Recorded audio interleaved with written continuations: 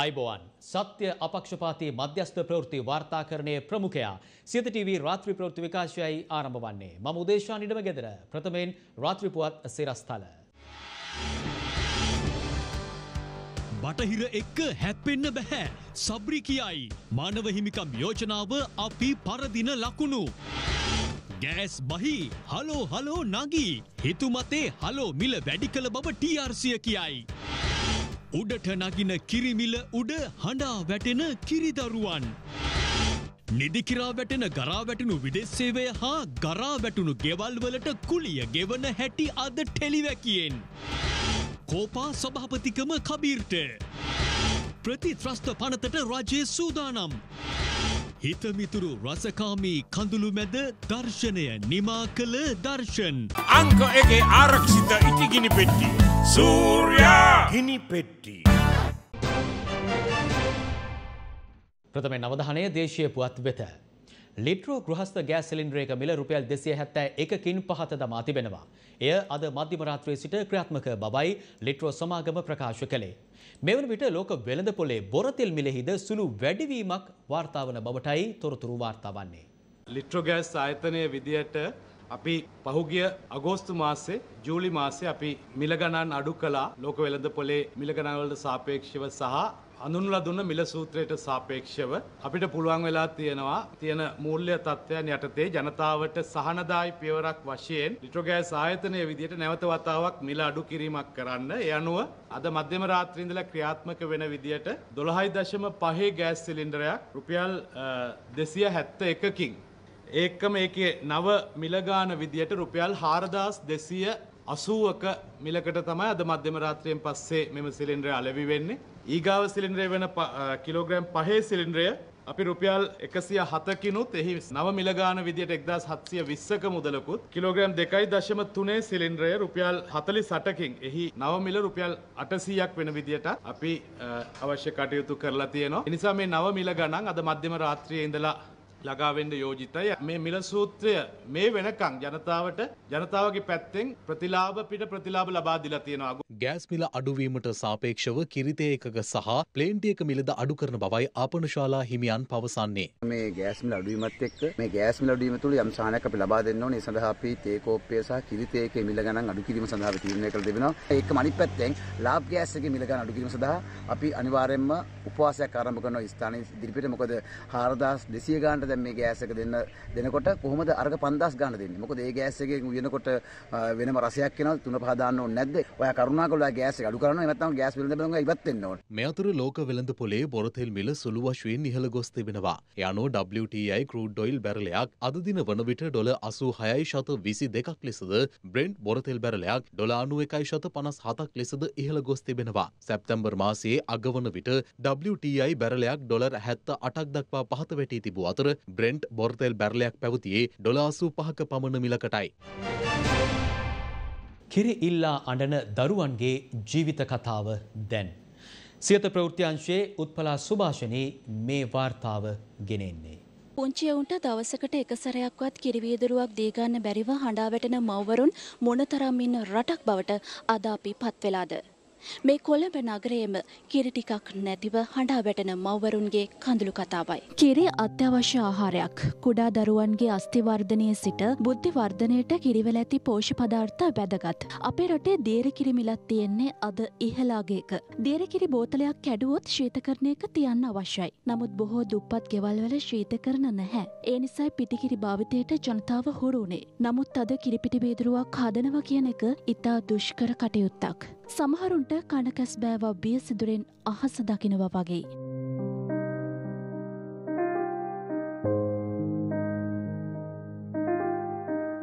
එදා වේල අපි බොහොම අමාරුවෙන් තමයි ජීවත් වෙන්නේ.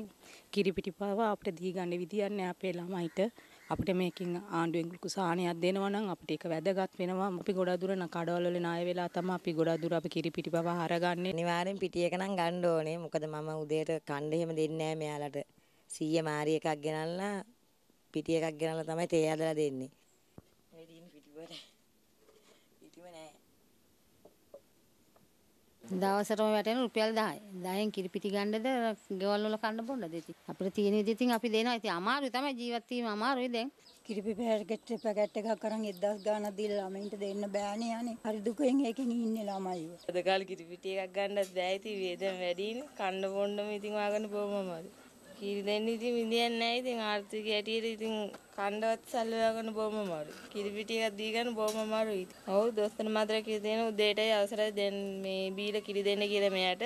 එහෙම එක දවසක එකපාරක්වත් බී ගන්න බැරි තත්ත්වය තමයි දැන් උදාලා තියෙන්නේ. අපිට නම් ඉතින් ගොඩක් ඉතින් අමාරුයි. දැන් දරුවන් ජීවත් කරගන්න විදියක් නැහැ. මගේ මහත්තයත් නැහැ. ඉතින් ඒගොල්ලන්ට උදේට මම අද බොරුණා ඕගොල්ලන්ට ගිහින් බලන්න පුළුවන් පරිප්පුයි බතු කියලා තමයි දරුවට කණ්ඩ දීලා තියෙන්නේ. අපේ දරුවන්ට කොහෙද කිරිපිටි දෙන්නේ? දැන් කිරිපිටි ගණන් වල හැටියට අපිට දෙන්න විදියක් නැහැ. ඒ ළමයි නිකන් කහට එක බීලා යන්නේ. ඊට පස්සේ ආයේ ඒ ගිහලා කලන්තේ කියනවා. ඉතින් ඒ ළමයිට අපි මොනවද කරන්න කියලා අපිටම තේරෙන්නේ නැහැ. මුන්ගේ ඇස් කොහෙ අරන් ඉන්නවද දන්නේ නැහැ. ඇස් වහගෙන ඉඳ කොහෙද ඉන්නේ? මේ මිනිස්සු ගැන හිතන්නේම නැහැ. කොයි කවුරු ආවත් මිනිස්සු ගැන හිතන්නේ. කාරෙන් ඉතින් ඒක අනිවාර්යෙන් පොඩි ළමයිට ඕනේ නේ. අපි නම් කොහොම හරි ඉවසගයි කියනකො පොඩි ළමයි. උදේට බොන්නේ කහට.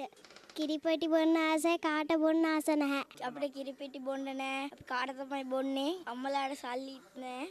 කිරිපිටි ගන්න ආස වුණාට කිරිපිටි ගන්න නැහැ. කිරිතේ බොන්න ආසයි වුණාට අපිට කිරිතේ බොන්න නැහැ. අම්මා තාත්තලාට සල්ලි නැහැ. කාට බොන්න මට කැමති නැහැ. ඉස්කෝලේ යනකොට කාට බීලා යන්නේ කිරිතේ නැහැ.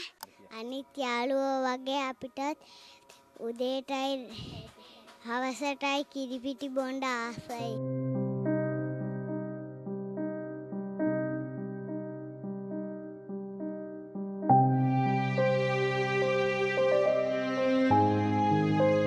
කිරියෙන් කාලා පැණියෙන් අත හොදන ධනපති පැලැන්තියට නම් මේක මැජික් වගේ වෙන්නේ නැති. කොළඹ මෙහෙමද කියලාත් හිතනවා ඇති. ඔව් කොළඹ විතරක් නෙවෙයි අපේ රටේ හැම තැනම ඇහෙන කඳුළු කතාවයි මේ. මම උත්පලා සුභාෂිනී සියත ප්‍රවෘත්ති අංශය වෙනුවෙන්. බදුබර ජනතාවගේ ජීවිත මේ වන විට මුළු මනින්ම විනාශ කරමින් තිබෙනවා. 15%ක වැඩබද්ද වැඩි කරලා දවස් කීයද ගත වුණේ. රජය පසුගියදා සමාජ ආරක්ෂණ බද්ද සක්‍රිය කළා. එහි ප්‍රතිඵලයක් විදිහට දුරකථන සහ අන්තර්ජාල සේවා ගාස්තු අද සිට ඉහළ දමා තිබෙනවා. මීට අමතරව විදුලි සංදේශ හා මුදල් ගෙවා භාවිතා කරන රූපවාහිනී සේවා ගාස්තුද අද සිට ඉහළ දමනු ලැබුවා. රජය හඳුන්වා දුන් 2.5ක සමාජාරක්ෂණ බද්ද පසුගිය සඳුදා සිට ක්‍රියාවට නංවනු ලැබුවා. එම බද්ද අනුව සියලුම දුරකථන අන්තර්ජාල විදුලි සංදේශ සහ PTV සේවාවන් වල මිල ගණන් අද සිට ඉහළ දැමීමට අදාළ සමාගම් තීරණය කර තිබෙනවා. මීට පෙර වැඩ බද්ද 15% දක්වා වැඩි කරන අවස්ථාවේදීද දුරකථන ගාස්තු ඇතුළු අන්තර්ජාල ගාස්තු වැඩිවීමට ලක් වුණා. කෙසේ වෙතත් විදුලි සංදේශ සමාගම් සිදු කරන ලද දුරකථන සහ අන්තර්ජාල ගාස්තු සංශෝධනය විදුලි සංදේශ නියාමන කොමිෂන් සභාවේ අවසරයකින් තොරව සිදු කර ඇති බව විදුලි සංදේශ නියාමන කොමිෂන් සභාව පවසනවා. එම ආයතනය පවසන්නේ දුරකථන සමාගම් මෙතෙක් එවැනි මිල සංශෝධනයක් සඳහා එල්ලුම් කිරීමක් පවා සිදු කර නොමැති බවයි. දුරකථන සමාගම් වෙත ලිපි යොමු කිරීමටද විදුලි සංදේශ නියාමන කොමිෂන් සභාව පියවර ගන්නා බවයි වාර්තා වන්නේ. සමාජ ආරක්ෂණ බද්ද පනවා ඇත්තේ මාසිකව රුපියල් මිලියන 10කට වැඩියෙන් ආදායම් උපයන්නන් සඳහායි. මෙය සුළු බදු ප්‍රතිශතයක් බවයි මේ අතර රජය පවසන්නේ. කෙසේ කොහොම මේ සේවාවන් වල මිල ගණන් ඉහළ ගියද අවසානයේ දුක් විඳින්නේ අසරණ ජනතාවයි. දුරකථන ගාස්තුත් වැඩිලා ඊට පස්සේ අපිට හදිසියෙ කෝල් එකක්වත් ගන්න දෙන්නේ නැහැ. බොහොම අසීතුතාවයටපත් වෙනවා අපි. දැන් මේ ලංකාවේ ඉඳලා ඇති වෙලා තියෙන්නේ දැන්. දුරකථනත් ඔක්කොම ගණන් ගිල්ල තියෙන්නේ. මිනිස්සුන් බඩේ පාර තමයි යන්නේ ඉතින්. දුරකථන ගාස්තු ඉතින් සාධාරණයක් නෑ වැඩි කරපු එක ගැන. හැමදේම වැඩි වෙලානේ. කඩිය විතරයි වැඩි වෙන්නේ නැත්තේ. ඉතින් මෙහෙම රට ගෙනියන්නේ කොහොමද කියලා අපිට හිතා ගන්න බෑ. මම ගත්තේ 300 මේ 40 ගානකට පැකේජ් එකක්. දැන් ඒක වෙලා තියෙනවා 500 ගානක් වෙලා තියෙනවා. මේ විදිහට හරි අමාරුයි. දුරකථනයේ අපිට බොහොම වැදගත් දෙයක්. මේ අවස්ථාවේ එමු වැඩිම අපිට උහුල ගන්න අමාරුයි. ටිකක් සහනයක් දෙන ලොකු දෙයක්. ජගත් මානව හිමිකම් කොමිසමේදී ශ්‍රී ලංකාවට දැඩි අවාසි සහගත තත්ත්වයක් නිර්මාණය වී තිබෙනවා. ශ්‍රී ලංකාවට එරෙහිව බටහිර රටවල් එක්ව යෝජනා සම්මුතියක් ඉදිරිපත් කරනු ලැබුවා. අද වන විට රටවල් 30ක් ශ්‍රී ලංකාවට එරෙහිව අදාළ යෝජනාවට කැමැත්ත පළ කර ඇති බවටයි අමාත්‍ය අලි සබ්රි ජිනීවා නුවර සිට ප්‍රකාශ කළේ. මෙහි සමාජික රටවල් සංඛ්‍යාව 47ක්. අපිට පේනවා ඇතැම් ඩයස්පෝරා සංවිධාන විශේෂයෙන්ම බ්‍රිතාන්‍යය හා කැනඩාව ඉස්ටගෙන වෙනම කණ්ඩායමක් හැටියට සංවිධානගත වෙලා ඔවුන්ගේ දේශපාලන හයිය උපයෝගී කරගෙන අපිට විරුද්ධව නැවත නැවත අලුත් චෝදනා අලුත් කරුණු ඉදිරිපත් කරගෙන ඉන්නවා. ඒ තත්ත්වය තුළ තමයි 51 වෙනි සැසිවාරයට අපේ දැඩි විරෝධතාවයේ මැද්දේ ඔවුන් යෝජනා සම්මුතියක් ඉදිරිපත් කරලා තියෙනවා. අපි ඒකට සම්බන්ධයෙන් දැඩි විරුද්ධත්වයක් ප්‍රකාශ කරා. ඇමරිකාව, එංගලන්තය, ජර්මනිය, කැනඩාව කියන්නේ ලෝකෙ ඉතාමත්ම බලගතු බලවත් රටවල්. ඊය වෙනකොට සම්පූර්ණ බටහිර ලෝකයේම වුන් සතු කරගෙන 30 දෙනෙක්ගෙන් යුක්තව යෝජනා සම්මුතියක් ඉදිරිපත් කරලා තියෙනවා. මානව හිමිකම් කොමිසම තුල සමාජිකයෝ ඉන්නේ 47 දෙනයි. රටවල් 193ක් තිබුණාට. ගිය සැරේ සාකච්ඡාවේදී රටවල් 38ක් අපිට පාර්ශව කතා කරා. 7ක් අපිට විරුද්ධව කතා කරා. තව 7ක් මධ්‍යස්ථ ස්ථාවරයක හිටියා. ඡන්දය පාවිච්චි කිරීමේ අයිතිය බෙදිලා තියෙන්නේ ඉතාමත්ම අමුතු විදියකට. යුරෝපයට තියෙනවා ඡන්දය පාවිච්චි කිරීම සඳහා රටවල් 13ක්, අප්‍රිකානු රටවල් 13ක් ඉන්නවා, ලතින් ඇමරිකානු රටවල් 18ක් තියෙනවා, ආසියානු හා පැසිෆික් කලාපයේ රටවල් 13ක් තියෙනවා. ඒ තත්ත්වය තුල විශාල බලපෑමක් ඉෂ්ට කරනවා බලගතු රටවල් ශ්‍රී ලංකාව වැනි කුඩා රටකට මේ ඡන්ද ටික ලබා ගැනීම සඳහා. ප්‍රතිඵලය කුමක් වුවත් රටේ ස්ථායීතාවය, රටේ අනන්‍යතාවය, කොන්ස්ටිටියුෂන් එක පාවා දීමේ හැකියාවක් නැහැ. මතක තියාගන්න ඕනේ. මේක රජයකට විරුද්ධව, නායකයෙකුට විරුද්ධව, පක්ෂයකට විරුද්ධව ගෙනියන එකක් නෙවෙයි. මේකේ අවසාන ඵලය මොකද්ද කියලා දන්නේ නැහැ. යථාර්ථවාදී ලෙස මේ බලගතු රටවල් එක්ක අටන් කිරීම අපිට අමාරුයි. යම්කිසි විදියක අපි රටයට විරුද්ධව වෙනත් රටකට ඉල්ල නඩු දැම්ම වුණත් රජයක් වශයෙන් අපි ඒකට එකඟ වෙලා තියෙනවා නම් ශාල පාඩුවක් වෙන්නේ. ඒ හින්දා ඒ ස්ථාවරය ගැනීමට අපිට සිදු වෙලා තියෙනවා. මෙවර විට සියලු වාර්තා බිඳදවමින් සියලු රේටින්ස් බොරු කරමින් ලංකාවේ වැඩිම පිරිසක් නරඹන ටෙලිවිෂන් ටෙලිවැකිය දැන්. ටෙලිවිෂන් ටෙලිවැකිය. මෙහෙමත් මහඋන් හොරා කන ඒවට පව්ගෙවන රටවැසියන් ඉන්න රටක් ලෝකයේ වෙන කොහේවත්ම නැතු ඇති. ඇත්තමයි. දේශපාලනඥයින් සේම කරට කර නිලධහරිනොත් හොඳ හැටි හොරා කන රටක් නේද. ඊට පස්සේ මහවුන්දලා ගල් පැලෙන බේගල් ඇදබානව. අනේ ඉතින් ඒවත් කට්ට ඇරගෙන අහගෙන ඉන්න රටවැසියන් ටිකකුත් වෙන ලෝකෙ කොහේවත්ම නැතුව ඇති නේද. එහෙම කියලා අද ටෙලිවැකිය ආරම්භ කරන්නේ විගණකාධිපති වාර්ෂික වාර්තාව 2020. හොඳේ දැන් මුලින්ම බලමු අපේ විදෙස් සේවයේ අරමුණ. ඊට පසු කතාවට එන්නම්. අද ඒක හරි වැදගත්. මොකද එක්සත් ජාතීන්ගේ මානව හිමිකම් කොමිසමේ හෙට ඡන්ද විමසීම තියෙනවා. බලවත් රටවල් ටික නම් දැනටමත් විරුද්ධයි. ඡන්දය දෙන නොදෙන අය ගැන හෙට බලමුකෝ නේද? දැන් විදෙස් සේවයේ මූලික අරමුණ කල්පනා කරමු. මූලික අරමුණ තමයි මිත්‍රශීලී සම්බන්ධතා පවත්වගෙන යාම. මිත්‍රශීලී බව ලෝකයේ අනිකුත් රටවල් එක්ක පවත්වගෙන යාම. අපේ ජාතික අභිලාෂයන් ප්‍රවර්ධනය කිරීම. එසේම ශ්‍රී ලංකාවේ ව්‍යාපාරිකයෝ ඉන්නවනේ. ආන්ගේ ව්‍යාපාරිකින්ට විදේශ රටවල වෙළඳපොළ බාධා ඉවත් කරලා දීම. ඒ වගේමයි ශ්‍රී ලංකාවේ ආයෝජන හා සංචාරක ප්‍රවර්ධනය වෙනුවෙන් ආන් ඒ රටවල් තුළ ක්‍රියාත්මක වීම. ඕක හරි වැදගත්. ශ්‍රී ලංකාවේ ආයෝජන හා සංචාරක ප්‍රවර්ධනය වෙනුවෙන් ඒ රටවල් ඇතුළේ ඉඳලා ක්‍රියාත්මක වීම.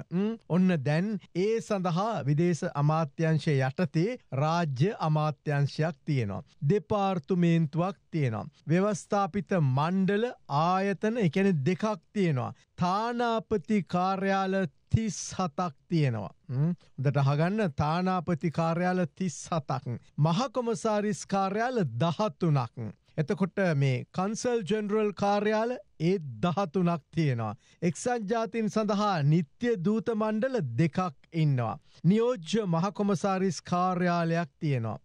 දැන් ඔය මේ කියන ටික සඳහා මේ සාමාන්‍යයෙන් වර්ෂයකට 2020 ගත්තොත් 2020 වර්ෂයේ විතරක් රුපියල් මිලියන 12398ක ප්‍රතිපාදන පාර්ලිමේන්තුවෙන් බෙන් කරලා තියෙනවා. රුපියල් 12308ක් මිලියන රුපියල් මිලියන 12398. ඒ කියන්නේ කෝටි වලින් ගත්තොත් රුපියල් කෝටි 1239ක් විතර ඔන්න වෙන් කරලා තියෙනවා. වෙන් කරනවා නෙමෙයි වැය කරනවා. හොඳේ වැය කරලා තියෙනවා. දැන් ලැජ්ජා සහගතම කාරණය එන්නේ ඔන්න මින් පසුවයි. හරිද? දැන් අහගන්න හොඳට.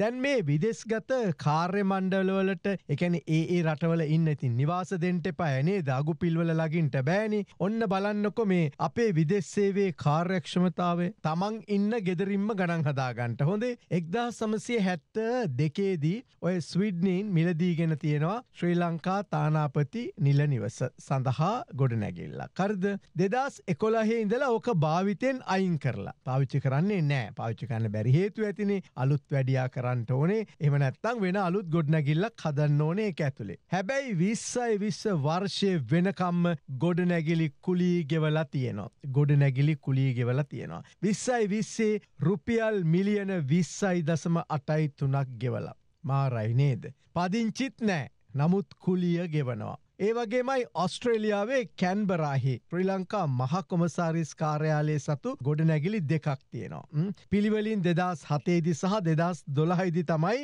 ඒවායේ භාවිතය අතහැරලා තියෙන්නේ. 2007 දී 2012 දී. 2020 දීත් ගොඩනැගිලි කුලිය ලෙස රුපියල් මිලියන 6.61ක් ගෙවලා. අතහැරියත් ගෙවන රටක් මේක නේද? එහෙමම අසරණ කරන්නේ නෑ නේද? කාට හරි කවුරු හරි දන්න ගොඩනැගිලි මේවා. හොඳේ අයිතිකාරයෝ නැති ඒවා නෙමෙයි එහෙම ගොඩනැගිලි නෙමෙයි. අර එහෙම ගොඩනැගිලි තිබුණනේ අපේ රටේ. අයිතිකාරයෝ නැති නෑ මේ පිටරටල් වලනේ අයිතිකාරයෝ ඉන්නවා. ඒකනේ ඉතින් වහලා දාලා තියෙද්දිත් අතහැරලා තියෙද්දිත් ගෙවල් කුලි ගෙවන්නේ නේද? තව තියෙනවා. 1976 දී මිලදී අරගෙන තියෙනවා මේ ඒක 2014 දී භාවිතයෙන් ඉවත් කරලා අතහැරලා දාලා කෙන්යාවේ ශ්‍රී ලංකා මහා කොමසාරිස් කාර්යාලය. හරිද? මේ නිල නිවසටත් 2020 දී කුලි ගෙවලා තියෙනවා රුපියල් මිලියන 3.36ක්. අර ජනප්‍රිය රට මතකයි නේද? සීෂෙල්ස්. ආන්න ඒ රටේ. ඔව් ඒ රට තමයි සීෂෙල්ස්. ඒ රටේ මහා කොමසාරිස් මේ තනතුර 2020 ජනවාරි 15 ඉඳලා 2021 අප්‍රේල් 8 වෙනිදා දක්වා පුරප්පාඩුයි. කාවත් යවලා නැහැ. යවන්න ඕනේ නෑනේ ඉතින්. ඒක නිකන් අපේ ගෙදර වගේ රටක් නේද? ඒකත් එක්ක කරපු ගනුදෙනු මැද ඉතින් කවුරුත් යවලා නැහැ. හැබැයි මේ නිල නිවසක් තියෙනවා. ඒ නිල නිවසත් භාවිතයට අරන් නැහැ. ඉන්න කෙනෙක් නැත්තම් නිල නිවස භාවිත කරන්නේ කවුද නේද? නමුත් කුලිය ගෙවලා තියෙනවා. රුපියල් මිලියන 3.82ක් නේද? ඒකත් ඉතින් කාගේ හරි ගයක් වෙන්න ඇතිනේ නේද? පවුනේ එහෙම වහලා දාන එක. පලස්තීනයේ මහල් නිවාසේ ඒකක 3ක් කල්බදු ක්‍රමයට අරන්. හොඳේ 2019 අප්‍රේල් 18 ඉඳලා එකම එක නිලධාරියයිලු ඉන්නේ. හරිද? එකම එක නිලධාරියයි. නමුත් කුලිය වශයෙන් රුපියල් මිලියන 1.43ක් එක මිනිසෙකු වෙනුවෙන් ගෙවලා තියෙනවා. මරු නේද? තට්ටු 3 උඩ පල්ලෙහාට දුවනවා ඇති. අර පුංචි උන් සෙල්ලම් කරන්නේ. මිනිහා එක කකුලක් තියාගෙන එක තැනක නිදා ගන්නවා ඇති. ඊළඟ තට්ටුවේ ඇවිල්ලා රැයට නානවා ඇති. අනිත් තට්ටුවේ කෑම කනවා ඇති. ඔන්න රට. මේ තමයි විදේශ සේවය. අපේ රට ගොඩ ගන්න, අපේ රට ගැන කතා කරන්න, මේ රටට ආයෝජන ගේන්න, මේ රටට වෙන හානියෙන් රට ගලව ගන්න තමයි ඕවට කට්ටිය අවලා තියෙන්නේ. කොහොමද ඒගොල්ලන්ගේ ගලව ගැනිල්ල? අඩුම ගානේ නිකන් ගොඩනැගිලි වලට කුලී ගෙවනවා කියලාවත් හිතා ගන්නට බැරිද ඔය උන්දලට නේද? බැරි කමක් නෑ. දැනගෙන ගෙවන්නේ. මොකද මේ විදේශ සේවයට යන තරමක් යන්නේ අර ඇමතිගේ පුතා, අර ඇමතිගේ දුව, නැත්තම් අක්කගේ දූ පොඩිත්, එහෙමත් නැත්තම් ළඟම හිතවතෙක්, සමහරුන්ගේ ළඟම හිතවතියොත් යනවා. හොඳේ. ඒ නිසා අපේ විදේශ සේවයත් දැන් අම්බලමක් වැඩිහිටි නිවාසයක් බවට පත් වෙලා අවසන්. රටේ අපේ ජනතාවගේ රීරි මාංශ උරාබොන තවත් යක්ෂ සේවාවක් බවට පත් වෙමින් තිබෙනවා. අපි සාධක සහිතව කතා කරන්නේ. ඕනේ නම් ගම් එක්කම කියන්නම්. ඒ තැන්වල ඒ රටේ ඉන්න අයගේ දේශපාලන ඥාතිකම්. මේ අය ඉතින් අපිට දැන් කියාවේ ගිහිල්ලා තියෙන සුදුසුකම් ඇතුවනේ මොකද ඔහෙලව යවන්නටද කියලා. මේ අය මේ රටවලට වෙලා කරන දෙයක් නැහැ. එතනයි අපට තියෙන ප්‍රශ්නේ. එහෙමත්ම කෙනෙකු තමයි මොකක් හෝ වැඩක් කරන්නේ. ජාත්‍යන්තර ලෝකයේ තුළ ශ්‍රී ලංකාවට යළි පණ දෙන්න බැරි පණගිය පණ අදින පිරිසක් තමයි මේ විදෙස් සේවයට බොහෝ වෙලාවට තානාපතිවරු ලෙසත් යවලා තියෙන්නේ යවමින් ඉන්නේ. රෑට පාටි එහෙමත් නැත්තම් තමන්ගේ බිස්නස් එහෙමත් නැත්තම් දූලා පුතාලගේ වැඩ. ඔන්න අත තියෙනවනම් තැන. මේ රටේ විදේශ ප්‍රතිපත්තිය අලුත් කරලා මේ කුණු දේශපාලන මඩ වගුරෙන් අපේ විදෙස් සේවය ගලවගත්තේ නැත්තම් මේක තවත් සුදු අලියෙක් බව මතක් කරන්නටම අවශ්‍යයි. තවත් මහා නාස්තියක් වෙන තැනක් බව කියන්නම අවශ්‍යයි. මෙහෙම සුදු අලි නඩත්තු කරන්න දැන්නම් අපට පුළුවන් කමක් නෑ කියන එක අද ටෙලිවැකිය මතක් කරනවා. අවශ්‍ය නම් විදෙස් සේවයේ සම්බන්ධතා නම්ගම් එක්කම ලියන්නත් වෙන දවසක ටෙලිවැකියක් වෙන් කරනවා කියලා පොරොන්දු වෙමින් අද ටෙලිවැකිය අවසන් කරනවා. අනුග්‍රහය දෘෂ්ටි විද්‍යාවේ ඇඩ්වාන්ස් කෙමිස්ට්‍රි කාස්ටිං කියන්නේ පළපුරුදු විශේෂඥ ඥානයක් සහිත අයට පමණක්ම සීමාව ඉතාම සියුම් ක්‍රියාවලිය. මේ සඳහා හොඳම විශේෂඥයින් වන්නේ George Gunaratne lens expert ආයතනයයි. පෙරලියන් කරලියට Sujatha නියමුවන්ගේ තිමිරිකය CIPM. නැනවත් වනිතාව සිය පවුල ගොඩනගන්නේය. ඔබේ දේශයේ මහා විදේශරැකියා කාර්යාලය කුරුණෑගල ග්‍රීන්වේ.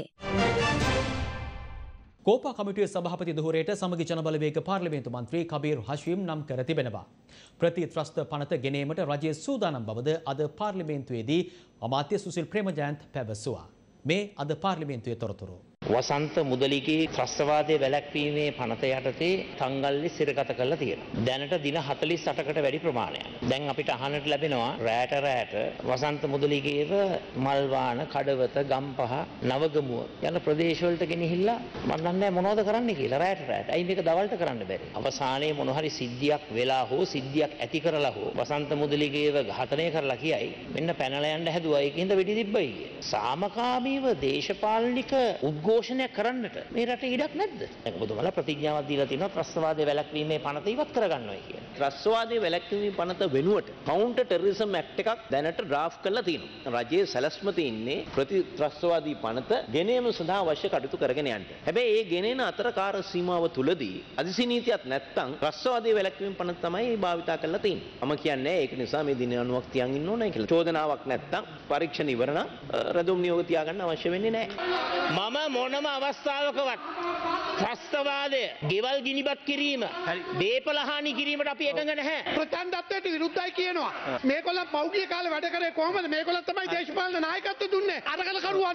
කවුරුද නිලුවේ? විනාඩි 10ක් ගත්තා ඔබතුමා. ඒකට ගියාම මේ අරගල කරුවන් වෙනුවෙන් පෙනී ඉතින් නතනවා. විපක්ෂ නායකතුමාත් මේ මහ පොළොවේ ප්‍රජාතන්ත්‍රවාදයේ නිදහස ඉල්ලනවා. හැබැයි ඒ ශිෂ්‍ය සංගම් සම්පූර්ණයෙන් විශ්වවිද්‍යාලය ඇතුලේ ගෙනියන්නේ ෆැසිස්ට්වාදය, අන්තවාදය, මැරකම, පාතාලයේ ගෙනියන්නේ. ඔබතුමා සමහර විට හිතනවා පෙළපාලි ගිහිල්ලා ගහලා මරලා ගිනි තියලා උසාවියට ගියාම අප්පුඩි ගහලා එක පැය 24න් ඇපදෙන එක කියලා ප්‍රජාතන්ත්‍රවාදයේ නිදහස කියන්නේ. කරුණාකර අපේ අනාගතය දේශපාලනයෙන් ගිනි තියන්නට එපා. අරගල උද්ඝෝෂණ ඒ වගේම තරුණ හඬ මේවට කන්දීම රජයේ වගකීමක් හැට අපි සැලකුවා. ඒ නිසා තරුණ නියෝජනයක් කාංශික අධීක්ෂණ කාර්ක සභාවලට ලබා දීම සඳහා තීන්දුව කළා. 71 කැරැල්ලක් ආවා. 10-12000ක් ජීවිත අහිමි වුණා. 15000ක් විතර පුනරුත්ථාපනය වුණා. 88 89 90 ගන්නකොට අද මේ සමහරු කතා කරනවා මේ ප්ලේච්ඡ ප්‍රහාර භීෂණ ඒවා දැකලා නැහැ දැන් කවුරුත්. එදාත් රැඳවුම් නියෝග තිබුණා. එදා ත්‍රස්තවාදයේ වැළැක්වීම පනතක් තිබුණා. හදිසි නීතියක් තිබුණා. ඒ ඉතිහාසයේ සමහරුන්ට අද මතක නැහැ. දැන් ඊටවා කිව්වා 71 කැරැල්ල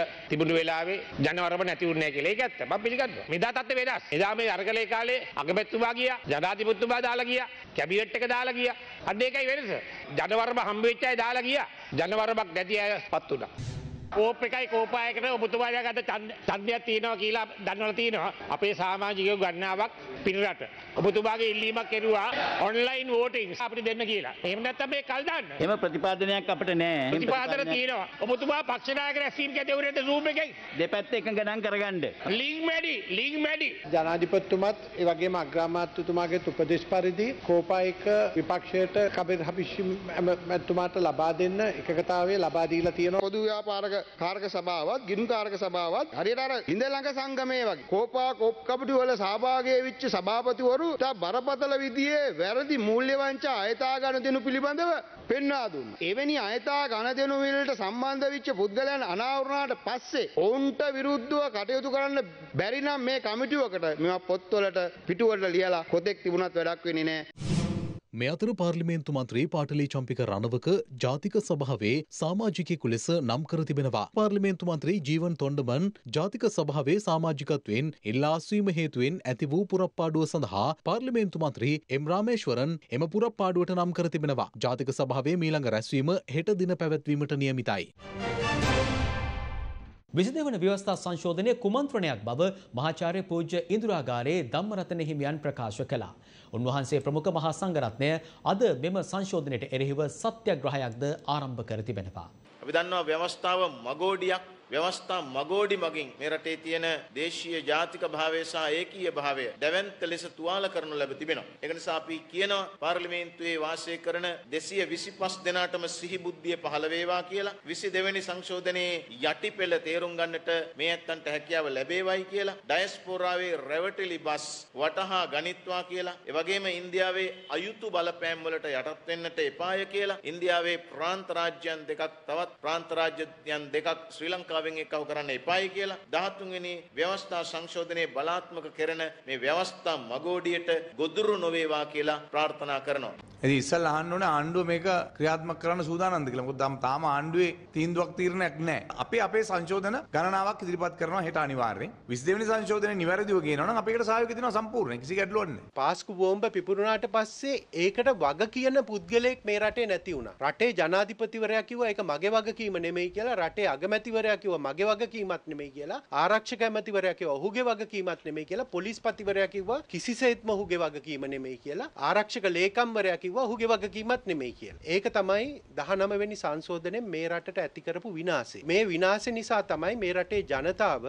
අපිට 3/2ක බලයක් දුන්නේ මේ අවස්ථාවේදී මේ 19 වෙනි සංශෝධනය ඉවත් කරන්න කියලා. 19 වෙනි සංශෝධනය වෙනස් කරන්න ලබාගත් බලය මත පාර්ලිමේන්තුවේදී ඒට ඡන්දය දීලා නැවත වතාවක් වසර දෙකක් ඇතුළත කිසියම් වූ පුද්ගලයෙකුගේ උවමනාවකට මේ නැවත 19 ගේන්න හදනවා නම් ඒකට සහයෝගය දීම සම්බන්ධයෙන් අපිට යම්කිසි ප්‍රශ්නකාරී තත්ත්වයක් තියෙනවා. හිත මිතුරු රසකාමී කඳුළු මැද දර්ශන්ගේ ජීවමාන දර්ශනය අද සදහටම අපෙන් සමුගත්තා. දෙස්පාලන ජාතිවාදය මොරකාන ලොස්කර කියා සහජීවන මුතුරෑන දර්ශන් ගමන යයි යළි කිසි දිනනේන දුක්ගීකයයි සිනමාපට තුටුහීන. මං මාත් ගොඩක් අද සිංහල මිනිස්සුන්ට. නමුත් ඒක මම හරියට ඒ ලව්වක මම හරියට දෙන හින්දායි මම හරි තැනකට එවෙලා තින්නේ. නමුත් එහෙම ජාතිභේදයක් නැහැ. දර්ශන් ධර්මරාජ් සිංහල දමිළ මුස්ලිම් මේ හැම දෙනාම එකට එක්කල පාලමක් වුණා. දර්ශන් රක්වා නිදාන් කොළඹට එන්නේ එකම එක හීනයක් වෙනුවෙන්. නමුත් ඔහුට තමන්ගේ හීනේ සැබෑ කරගන්න සල්ලි හොයාගන්න ඔහු අවුරුදු 2.5ක් නාටාමි කෙනෙක් විදිහට වැඩ කරනවා. නමුත් දර්ශන් කවදාවත් ඒ පිළිබඳව පසුතැවුනේ නැහැ. නාටාමි කෙනෙක් විදිහට වැඩ කරපු මට ලයිෆ් එකේ බර උස්සන එක නතින්. පස්සේ කාලෙක ලාංකීය සිනමාවට නැතුවම බැරි වුණු දර්ශන් ධර්මරාජ් තමන්ගේ ජීවිත කතාව ඒ විදිහටයි. එහෙම කිව්ව දර්ශන් කලා ලොවටම පුරවාලිය නොහැකි හිස්තනක් ඉතිරි කරමින් යන්නම ගිහින්. දක්ෂතම නළුවාට හිමි සම්මානයේ තෙවරක්ම හිමි කරගත් දර්ශන් සිය සිනමා දිවිය ආරම්භ කළේ 2008 වසරේ තිරගත වූ ප්‍රභාකරන් චිත්‍රපටයෙන්. ඔහු ප්‍රථම වරට රංගනයට එක්වන්නේ සිඩ්නි චන්ද්‍රසේකර අධ්‍යක්ෂණය කළ A9 ටෙලිනාට්‍ය රංගනයට දායක වෙමින්. ඉන්පසු ඔහු ලාංකීය සිනමා ප්‍රේක්ෂකයන්ගේ සිත් සොරාගත් ප්‍රබල චිත්‍රපට රැසකටම සිය රංගන දායකත්වය ලබා දුන්නා. මචං ඉරහඳයට මාතා ඇඩ්‍රස් නෑ ස්පන්දන ආලෝකෝ උදපාදී පොරිසාදයා සුනාමි බාඳුරා බැනි චිත්‍රපට සඳහා ඔහු සිය රංගන දායකත්වය ලබා දුන්නා. එසේම සියත රූපවාහිනියේ විකාශය වූ රේස් ඇතුළු ටෙලිනාට්‍ය රැසකටද දර්ශන් සිය රංගන දායකත්වය ලබා දුන්නා. තමුන් දාගත තොප්පිය තමුන් කලගනි මට උඩට තාත්වික රංග කුසලතාවයන්ගෙන් පරිපූර්ණ වූ ප්‍රතිභාපූර්ණ රංගන ශිල්පියෙකු ලෙස දර්ශන් ධර්මරාජ් ශ්‍රී ලාංකීය හදවත් සොරා ගැනීමට සමත් වූ බව කිව යුතුමයි. දර්ශන් ධර්මරාජ්ගේ දේහය ඊයේ දින ඔහුගේ උපන් ගම වන රක්වානට ගෙන ආවේ ඔහුට ආදරය කරන සියලු දෙනාගේ සෝසුසුම් මැදයි. එසේම අද පස්වරු 2 සිට රක්වාන ප්‍රදේශයේ කඩසාප්පු සියල්ලම වසා දැමීමට ප්‍රදේශවාසීන් පීවරගෙන තිබෙනවා. ඒ මේ අසහාය කලාකරුවාට ගෞරවයක් වශයෙන්. ඊයේ දින සහ අද දවසේදීත් වැල නොකඩී බොහෝ දෙනා මේ කලාකරුවාට අවසන් ගෞරව දැක්වීමට පැමිණ සිටියා. අටුවා ටිකක් කියන්න දෙයක් නැහැ. ඉතින් හැම කෙනාටම පේනවා දර්ශනට තියෙන ආදරේ. නළුවෝ රැඩිය මනුස්සයෙක් නැති වුණා කියලා තමයි කියන්නේ.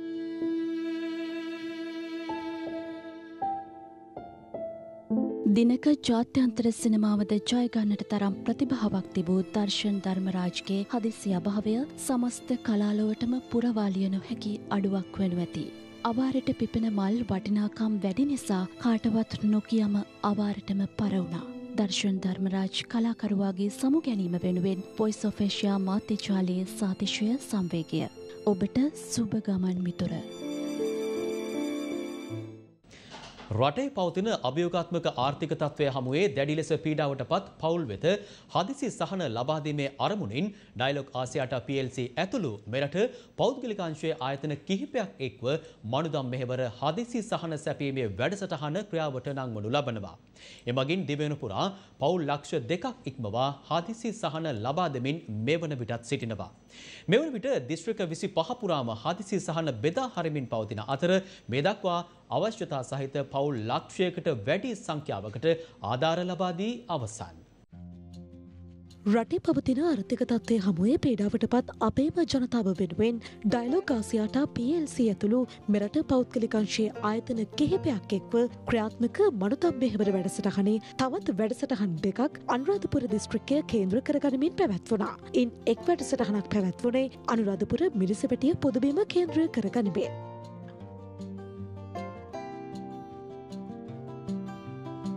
මේ ඓතිහාසික මිරිසවැටි චෛත්‍යරාජයන් වහන්සේගේ ආශිර්වාදයෙන් මේ සඳහා කටයුතු කළ ඩයලොග් ආයතනයේ සිතක් වේවා, සාන්තියක් වේවා, යහපතක් වේවා, ඒ වගේ මේ වගේ කටයුතු කරන්නට නැවත තව ශක්තිය, ධෛර්යය, වාසනාව ලැබේවා කියලා ප්‍රාර්ථනා කරනවා. දිනගිරි ආහාර අපිට ලැබුණා.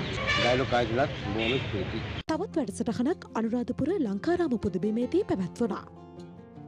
මේ අවස්ථාවේදී ඩයලොග් ආයතනය විසින් කරනු ලබන මම විශේෂයෙන්ම අගය කොට සලකනු ලබන අතර ඉදිරියේදී මේ සියලුම සත්කාරයන් තරප්‍රකාරයෙන්ම සාර්ථක වේවායි මම ප්‍රාර්ථනා කරනවා. මනුදම් මෙහෙවර ලංකාවේ අපට දිරියක් වන අපේම මෙහෙයුම. පාස්කු ඉරිදින ත්‍රස්ත ප්‍රහාරයක් එල්ලවන බවට බුද්ධි තොරතුරු ලැබී තිබියදී එය වළක්වා ගැනීමට ක්‍රියා නොකිරීම සම්බන්ධයෙන් හිටපු ජනාධිපති මෛත්‍රීපාල සිරිසේන ඇතුළු පිරිසකට එරෙහිව ගොනු කර තිබෙන මූලික අයිතිවාසිකම් පෙත්සම් විභාගය අවසන් කළ ශ්‍රේෂ්ඨාධිකරණය එහි තීන්දුව ප්‍රකාශයට පත් කිරීම කල් තබනු ලැබුවා. දැන් රටවටා පුවත් කිහිපයක් කෙටියෙන්. ලබුණෝරුව කන්ද ආරණ්‍ය සේනාසනය සහ තේරවාදී බුදුදහම සඳහා වූ ජාත්‍යන්තර මධ්‍යස්ථානයේ එක්ව යටත් විජිත සමයේ බ්‍රිතාන්‍ය පිට රැගෙන ගිය ත්‍රිපිටක ඇතුළු ග්‍රන්ථ රැසක ඩිජිටල් පිටපත් ලබා ගැනීමේ ව්‍යාපෘතියක් දියත් කර තිබෙනවා. මෙරට හා විදේශයන්හි පවතින පුස්කොළ පොත් හා වටිනා ග්‍රන්ථවල ඩිජිටල් පිටපත් ලබා ගැනීම මේ වන විටත් ආරම්භ කර තිබෙනවා. එම පිටපත් අන්තර්ජාලයේ තැන්පත් කර තොරතුරු අවශ්‍ය ඕනෑම අයෙකුට පරිශීලනය කිරීම සඳහා අවස්ථාව ලබා දීමේ ත්‍රිපිටක දීපනී සමාරම්භක වැඩමුළුව පසුගියදා ලබුණෝරුවකන්ද ආරණ්‍ය සේනාසනයේදී සිදු කෙරුණා. ඊට මහානායක හිමිවරු ප්‍රමුඛ මහා සංඝරත්නය වැඩම කර සිටියා. දිවුලපිටිය මැතිවරණ කොට්ටාශයේ වැඩිහිටි බලමණ්ඩලය හා ප්‍රාතිශීලේකම් කාර්යාලය එක්ව ලෝක ළමා දිනය හා වැඩිහිටි දිනයට සමකාමීව උත්සවයක් සංවිධානය කර තිබුණා. ඒ දිවුලපිටිය ප්‍රදේශයේ හෝටලයකදී.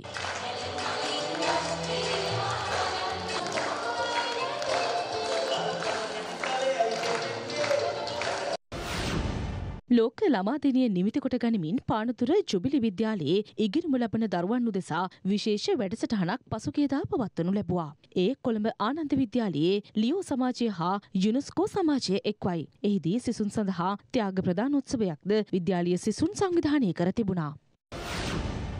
ජනාධිපති නීතිඥ ආචාර්ය විජේදාස රාජපක්ෂගේ පෞද්ගලික යෝජනාවක් ලෙස ඉදිරිපත් කළ ඉරිදා දින දහම් පාසල් පැවැත්වෙන කාලය තුළ පෞද්ගලික උපකාරක පන්ති පැවැත්වීම වැළැක්වීම සම්බන්ධයෙන් වූ පනත් කෙටුම්පත ශ්‍රේෂ්ඨාධිකරණයේ අභියෝගයට ලක් කර තිබෙනවා. මෙම යෝජනාවට විරෝධය පෑ පෞද්ගලික උපකාරක පන්ති ගුරුවරයෙකු ආචාර්ය විජේදාස රාජපක්ෂට තර්ජනාත්මක ලෙස ප්‍රකාශයක් නිකුත් කර අධිකරණයට අපහාස කිරීම සම්බන්ධයෙන් අදාළ ගුරුවරයාට එරෙහිව ශ්‍රේෂ්ඨාධිකරණය විසින් වසර 5කට අත්හිට වූ බරපතල වැඩ සහිතව වසර 2ක සිරදඬුවමක් හා මුදලින් රුපියල් ලක්ෂ 3ක දඩ මුදලක් නියම කර තිබෙනවා. එම පොතත් සමගින් අප ඔබෙන් සමුගන්නවා රාත්‍රී ප්‍රවෘත්ති විකාශයෙන්. යලිත් හමු වෙමු හෙට උදෑසන 6ට උදෑසන ප්‍රවෘත්ති සමගින්. ඔබට සුවදායි රාත්‍රියක්. දිනපතා අලුත් වීඩියෝ සහ ප්‍රවෘත්ති නැරඹීමට ඉහත බටන් එක ක්ලික් කර සියත TV සබ්ස්ක්‍රයිබ් කරන්න.